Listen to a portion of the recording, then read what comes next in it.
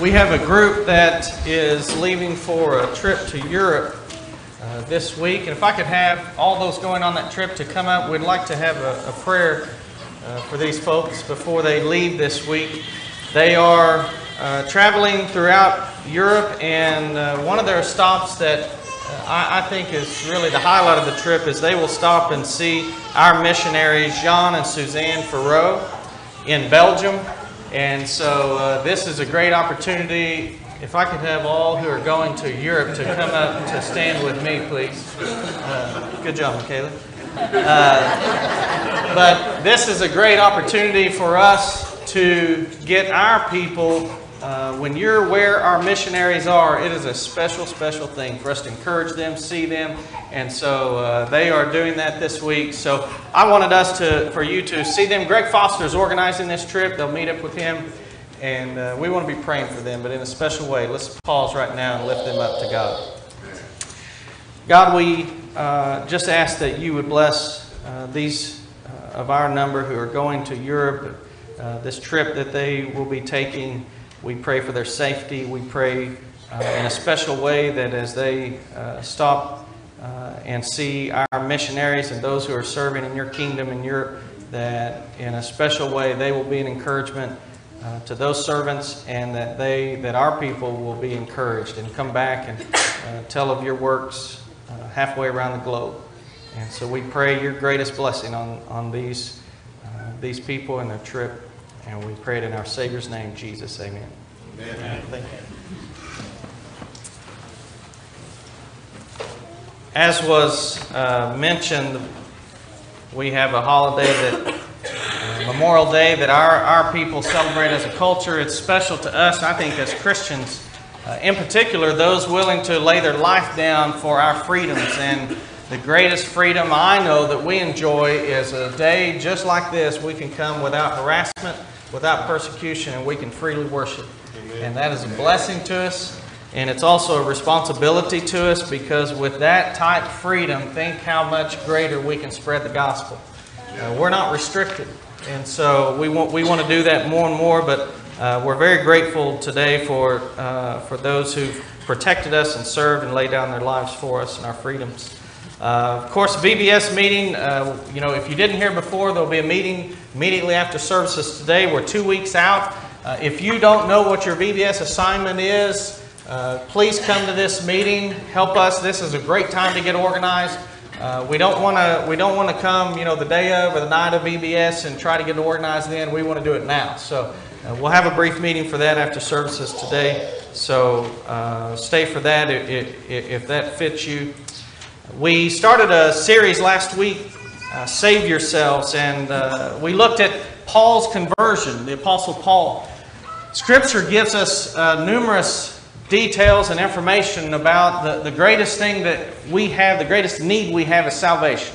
And the Bible tells us how to do that, but not only does Scripture tell us how to be saved, it shows us how. And the conversion of Paul is a great example. We looked at that last week. And I'd like us to just reflect back briefly, and then we'll go even deeper this morning. But in Acts chapter 9, and as was mentioned last week, in the book of Acts, we read about Paul's conversion really 3 different times. The first time when it's recorded in Acts 9, and then Paul retells of his conversion in Acts 22 and in Acts 26. And so all of those help give us more and more details. But Acts 9:4, this is where Paul's on the road to Damascus. Paul is against Christianity. He thought Christ was a fraud, and so he's on his way to persecute Christians. But that's when Jesus speaks to him from heaven, says, "Saul, Saul, why are you persecuting me?" And Saul doesn't know, who's talking to me. Who are you, Lord? He says, the answer is, I am Jesus whom you're persecuting. And the chapter 22 account tells us at this point, Paul says, "What shall I do?" Pretty good question. Pretty good response. Paul asks the question that we need to ask. God, what do you want from me? What shall I do, Lord? And Jesus tells him, you go into Damascus, it'll be told you what to do. And so he does, and we see that in Damascus, he's blinded by that light. So he's blind, and he does not eat or drink for 3 days. He's also praying during this time. And that makes perfect sense. I would be too. Wouldn't you? You realize you've been going the wrong way. You thought you were helping God, and you realize now you were hurting God, and you've been struck down, so to speak, and you're in deep sorrow. Paul is fasting. He's in his sins. Paul is lost. He doesn't know up from down, and he's waiting to be told. And that answer comes in Acts 9:18. This is when Ananias comes to him, and Ananias, his sight is restored by God. But then in verse 18, he rose and was baptized. And taking food, he was strengthened.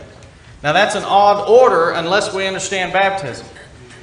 If baptism is something that is good and right to do, but I'm saved before, and I'm Paul, let's eat. Okay, if I'm saved, let's talk about that. Tell me I'm saved. Let's celebrate that. Hallelujah, praise God. And I'm starving, by the way. Right? If I'm saved, don't come to me if I hadn't eaten in 3 days and do something that can wait. Don't come to me and say, Elliot, we need you to go over here and let's take a picture for the church directory. Could you do that? I would say, no, thank you. I'm hungry. Can we eat and celebrate, me being a Christian? And can we do that later? Can we schedule that sometime? But that's not what Paul does. He is baptized. And we see why he's baptized in the Acts 22 account, because Ananias told him, we don't need to wait on this. Ananias says, what are you waiting for? That tells us, Ananias has been telling Paul about baptism. Paul, he knows about it, has to. And Ananias says, what are we waiting for? Wash your sins away, calling on His name. By the way, why do you call on God's name if you're already saved? And the answer is, baptism is the point of salvation. I go down a sinner, I come up a saint. I'm calling on God to save me. And that's what we see happens here. We also noticed last week in Luke chapter 24, these are some of Jesus' last words. This is after He's died, been buried, risen again. He's about to go to heaven and leave the apostles. And He tells them, it's been prophesied, that repentance and forgiveness of sins would be proclaimed. And we see in Acts chapter 2, this is only days later, day of Pentecost. People from every nation are in Jerusalem celebrating this holiday. Peter and the other apostles preach to the crowd. The crowd is convicted of their sins, and they ask Peter, same thing Paul asked, they say, what should we do? Peter, what should we do? And Peter tells them, repent and be baptized, every one of you, in the name of Jesus Christ for the forgiveness of your sins. So just what Jesus predicted would be preached, was preached, and baptism is a part of that. Baptism is in the midst of that. Peter preaches on, by the way, to this crowd. He tells them what to do, and then he keeps talking, and he makes a statement, verse 40, save yourselves. It's kind of it's a little bit of an odd title, right? Because we know God saves us. You can't save you. You don't have that power, but God does. But Peter uses those words because they accurately convey the fact that we have to do something. God wants us to be saved, but the ball's in our court.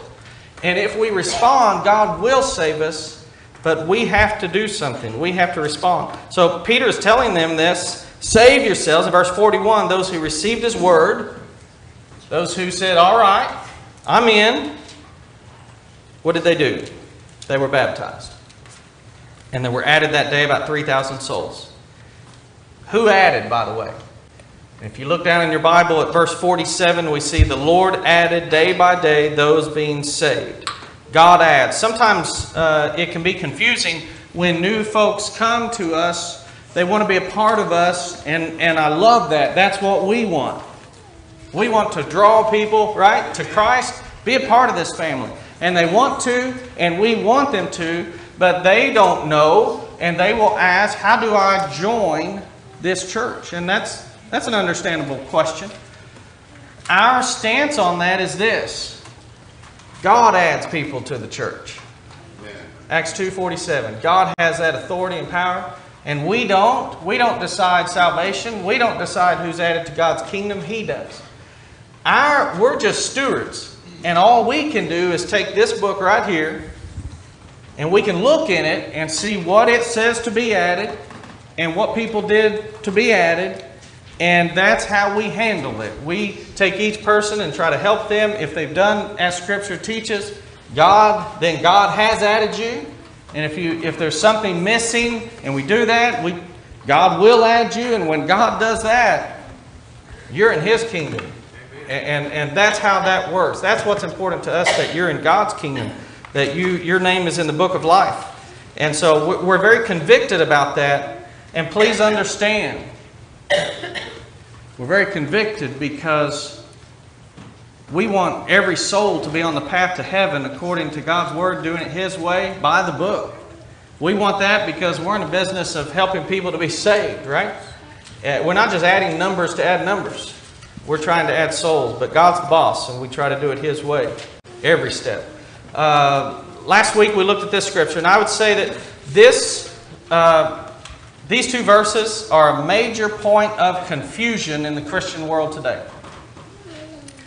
And I would also, on the topic of confusion, if you want to be confused about something, if we're going to be confused about something, let it be something else. Let it be confused if we live in a republic or a democracy. Okay, let's be confused about that. If we're going to be confused about something. Let it not be salvation, is my point. Yesterday at my house, I heard a call. I was in one room and I heard a call that said, it was from Stephanie. She said, "Do you have your shoes on?" That's all I heard. And then I didn't hear anything else, but no, I don't have my shoes on. I figured, she's needing somebody to go outside and get something. Who has their shoes on? It was confusing to me. But then it dawned on me, maybe something's going on. So I get up. Sure enough, now I find out there's a snake. We found a snake outside. All right, I got my shoes on. So, and I have to tell you, I'm so proud of my wife. By the time I got outside, she'd already killed this snake. Yes, I'm sorry. But God has given us dominion over the animal kingdom for good reason. And at my house, if you're a snake, you've come to the wrong house. Good, bad, or other. So after it's killed, then we identify it. And you may be sorry to know that it was a harmless garter snake. When it's your time to go, it's your time to go. My point is, if you're going to be confused about something, be confused about what kind of snake something is, right? I say kill it and then figure out, but you could do it different. Be confused about which Kardashian is pregnant, all right? But don't be confused about how to be saved. And that's why Scripture can be confusing, but God never intended it to be, okay? And that's why this topic, why do we talk so much about baptism or salvation? Well, it's about the most important topic we can discuss, how to be saved. I want to get that right, by the way. If I get something else wrong, okay. Something else in my life that's trivial. But let it not be this. All right, so let's look at this again. For by grace you have been saved through faith. This is not your own doing. It is the gift of God, not a result of works, so that no one may boast. Now, the point of confusion is when some read verse 9, not a result of works, they then take us what is, I would admit, somewhat logical thought process to, well, baptism sure looks like a work. And if I'm not saved by works, therefore I must not be saved by baptism, therefore I must be saved before. Okay? So there's the take that becomes confusing. But I would have you, let's back up a minute. We need to understand the point that Paul's making here, by the way. And he says, verse 8, it's by grace you've been saved through faith. Faith is a part of it, and things that go with faith. It's not your own doing. Now, if we stop there, we kind of have a problem because faith is my own doing. Repentance is my own doing.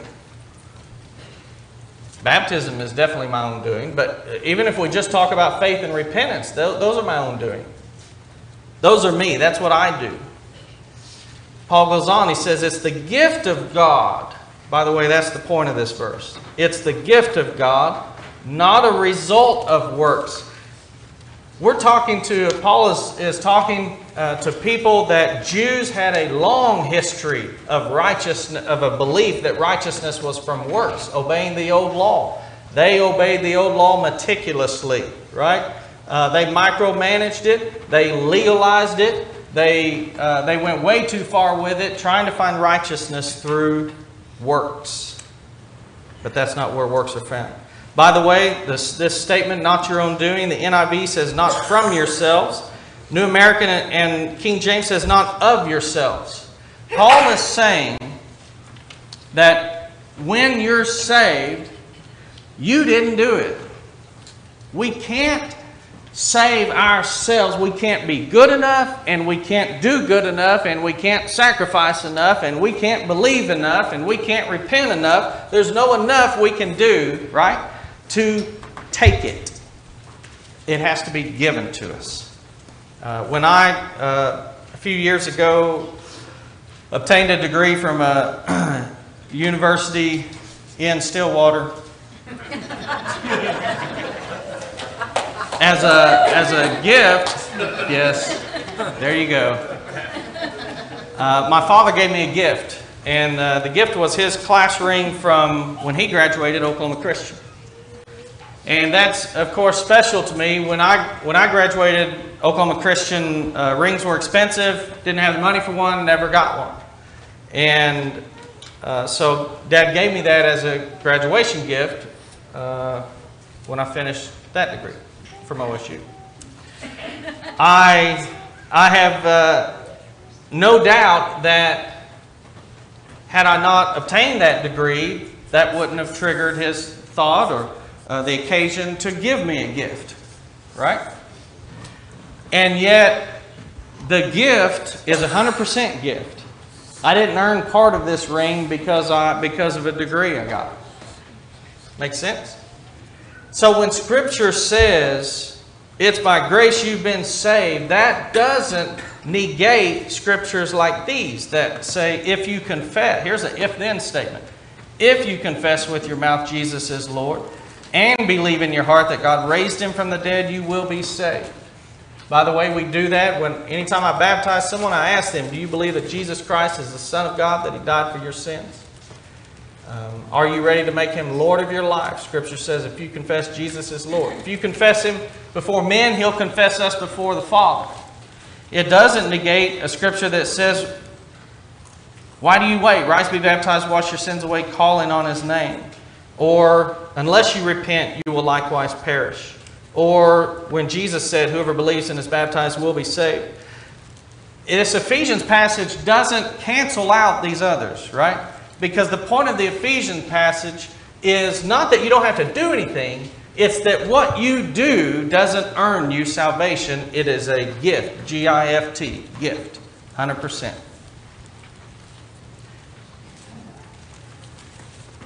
Let's look on. Let's go further. We have, and by the way, the point of that, we don't have room to boast.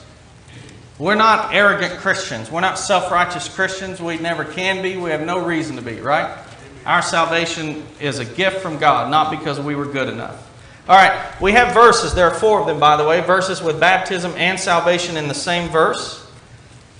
And we've looked at some of these already. Mark 16:16, whoever believes and is baptized will be saved. Repent and be baptized for the forgiveness of your sins. Rise and be baptized and wash your sins away. Baptism corresponds to this, now saves you. So we have 4 with the word baptism and a form of salvation, reference to salvation, in the same verse. The reason that's helpful is it is on this point of confusion. Am I saved before baptism or at baptism? And we have 4. 1 would be enough, by the way. Although 1 you might, okay, maybe it means this or that. But we have 4. And in all 4, baptism comes before salvation. Let's look at a few more. These are answer the question, how do we get into Christ? 1 Corinthians 12:13. This was our scripture reading today. It says, for in one Spirit we were all baptized into one body. Jews or Greeks, slaves or free, all made to drink of one Spirit. We're baptized into the body of Christ. Galatians chapter 3, verse 27 says, "For as many of you as were baptized into Christ have put on Christ." And so baptism is where we put on our Savior. We put on Christ. We become a Christian. We wear that. Romans 6:3, do you not know?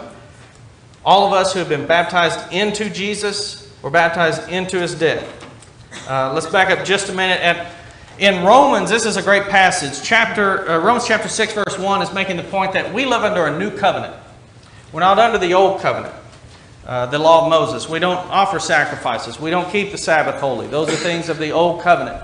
We're under a new covenant. And under the new covenant, we have forgiveness of sins through Jesus' blood. We have God's grace. And in verse 1 of Romans 6, Paul asked the question, well, if when we sin, and of course what goes with that is our repentance, but when we sin, if God's grace covers our sins, our forgiveness, in other words, once you become a Christian, you don't stop sinning.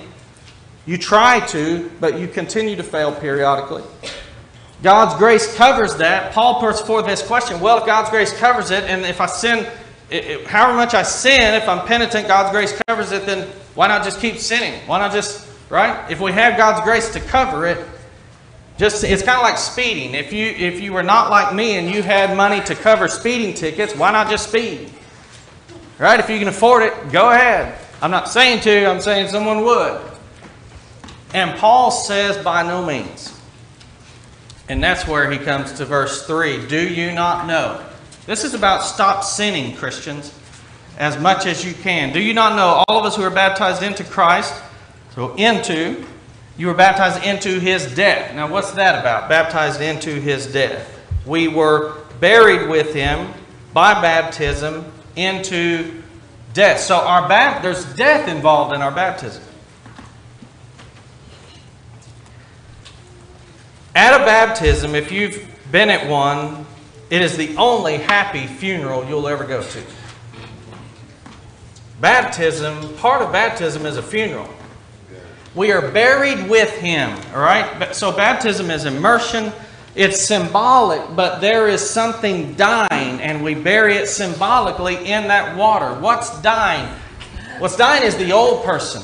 So whoever's becoming a Christian in baptism, whoever's doing that, their old person, they're saying, I want you to die. My old ways, my sinful ways, the selfish ways, I want that person to die. I'm changing. I want to live for Christ. And we bury that old person. And that's a funeral, right? Into death. And we celebrate it. In order that. It's a powerful statement. We read over it. We don't think about it. It's probably rarely highlighted, but I think those three words are so helpful on this topic. Here's the why. And that's a big question on baptism. If I'm saved before, then why am I being baptized? What's it for? And that's why so many scriptures direct us to the fact that we're saved at baptism. In order that. Why are we baptized? Well, we're burying something. Why? In order that, just as Christ was raised from the dead by the glory of the Father, we too might walk in newness of life. Baptism is where we bury something and we come up to live a new life. It's where we start over in Christ. So in these three verses, we see that baptism is how you get into the body of Christ. It's how you put on Christ. It's done in order to start a new life. Add to that these that we've already looked at. It is for forgiveness of sins. It is to wash your sins away. It saves you. So my question now would be, if God, assume with me for a minute, if God wanted us to be baptized and at that point our sins would be washed away and at that point we would be saved, if that is the truth, my question is, what else would God have to say in Scripture to tell us that? If I struggle to believe that I'm saved at baptism, in other words, that baptism is where my sins are washed away, if I struggle to believe that, what else would God need to tell me in this book to tell me that's when I'm saved? Would He need to tell me it's for the forgiveness of my sins? Or would He need to tell me that it washes my sins away? Would He need to tell me to believe and do it and I'd be saved? Mark 16:16. Would He need to tell me that it just plainly, God, tell me it saves me and I'll get it? 1 Peter 3:21. And so this is a topic that we don't want to be confused about. We want to get this one. Incidentally, next week we will get into some barriers, some things that can get in our way or people struggle with. What about all the good people who have lived for Christ but didn't understand baptism like we're seeing? What about them? A person might have a barrier. I would like to be baptized. I'm not sure I can live the life that I believe a Christian should live. Someone might ask, what about the thief on the cross? I know he was not baptized. And Jesus said he would be in paradise. What if somebody's on their way to be baptized and they die? That doesn't make sense to me. We'll just go straight to John 3:16. What about that? Right? Just John 3:16. That doesn't say baptism, so I'm still confused.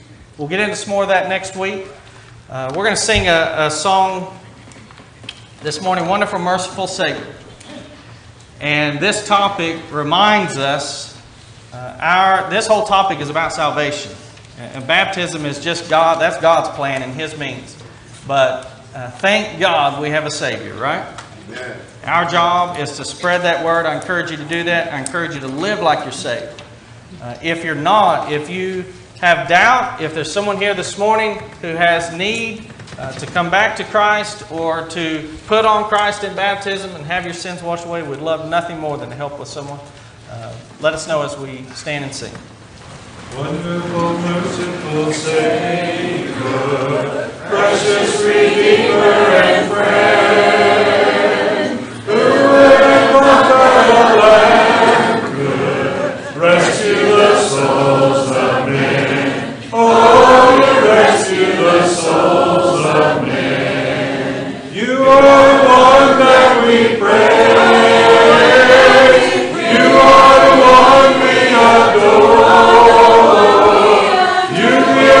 Healing and grace, our hearts always hunger for. Oh, our hearts always hunger for. Counselor, Comforter, Keeper, Spirit we long to embrace. You open our hearts that hopelessly lost our way. Oh, we hopelessly lost our way. You are the one that we praise.